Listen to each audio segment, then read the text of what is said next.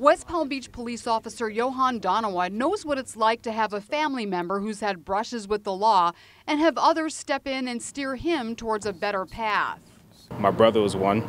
His friends were fortunate enough to pull me aside and it was like, hey, obviously you see this is the wrong route to go. We don't want to see you ending up that way. And they always guided me towards something else, how I got involved in sports and dancing. Now Donawa is guiding young people away from trouble by volunteering with a program sponsored by the police department called Operation Youth Violence, joining other officers and volunteers from nonprofits like the Urban League and Youth Empowerment Center, making home visits to felons between the ages of 13 and 24.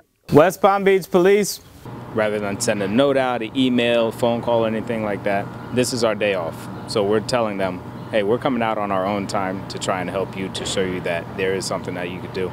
And I believe it shows them a little more that we're compassionate.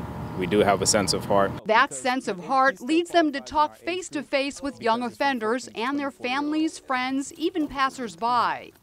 You okay? You been good though? All right. Offering information about free programs that can help them turn their lives around. We're here to help them with programs and stuff like that. So that's what we're trying to do. Just get them on the right track. Get them doing better things, making better decisions. There's so many programs we offer them. I mean, from GED programs to we get them vocational training, we get them industrial credentials, it's called, like driving forklifts or security.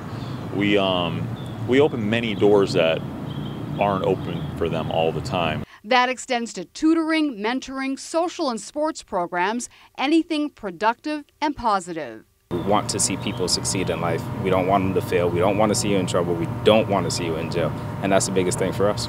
And they're doing it by dropping in on their days off, hoping to change even one life at a time. This is Sheryl Kahn reporting for WPB TV.